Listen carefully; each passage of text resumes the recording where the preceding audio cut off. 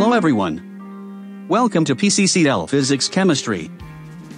This video is the presentation of the oscilloscope.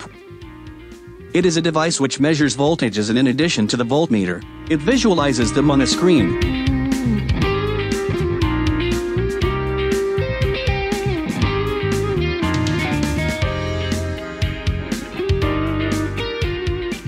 The point you see there is the spot. It is green.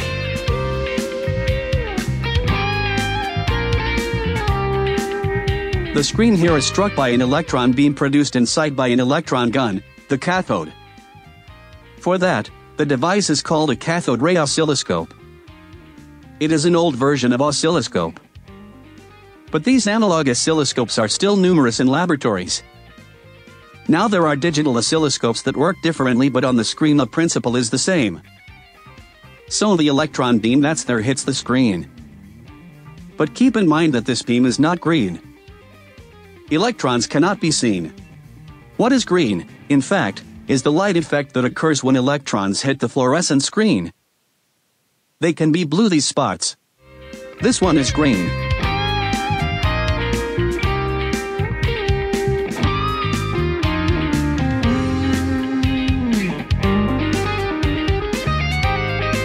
Note that there are two deflection plates. The red terminal here is connected to the top plate.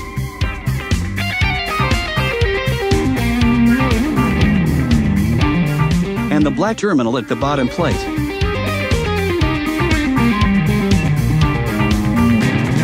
If we apply a voltage to the terminals of these plates, by connecting here. For example, these two wires, which come from the battery, we see that the spot has moved.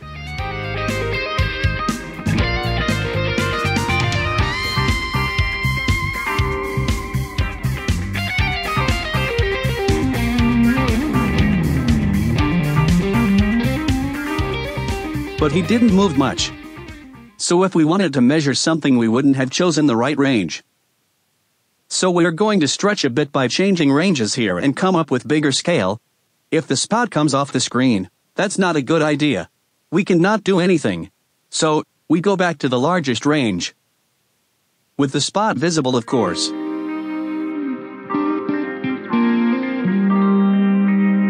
Here, 2 volts by division.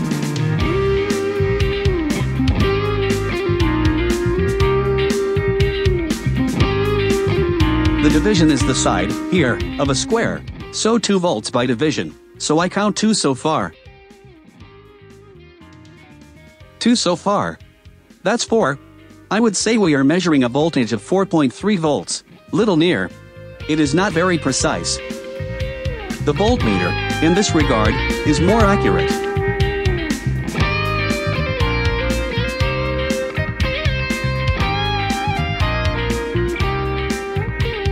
But what happens if I reverse these 2 wires?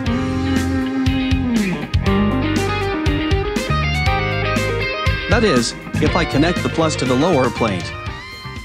The spot is found in the bottom part of the screen, negative I would say.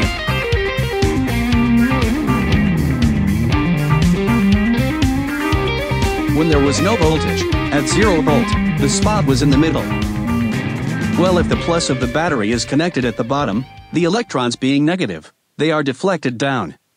And that's why the spot came down. So the tensions can be positive or negative. Remember that.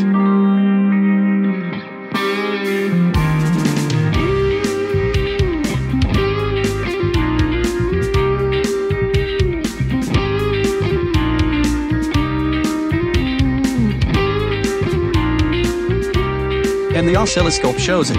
Earlier, we had the plus connected to this terminal, which is connected, therefore, I was saying it, at the top, and the spot was deflected upwards. When we have varying voltages, it will be interesting to see how the voltage varies over time.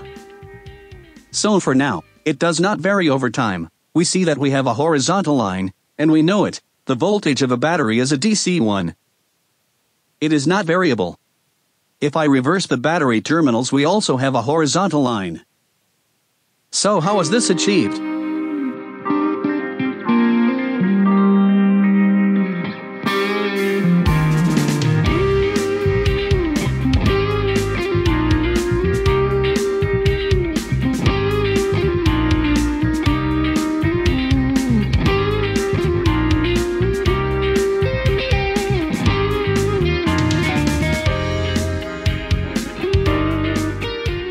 Well, there is a sweep. The electron beam sweeps across the screen at a certain speed. And there is a range here, a scale. Here, the spot sweeps the screen. It takes 10 milliseconds to go through each division.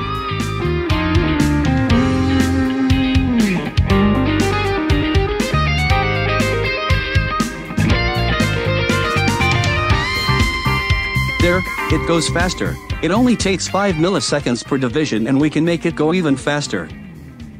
Obviously, as for us, the tension is continuous. Here, it does not change anything. It will take C videos or interactive simulations on PCCL concerning variable voltages, alternatives, possibly sinusoidal.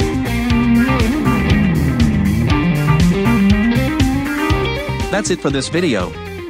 Thank you.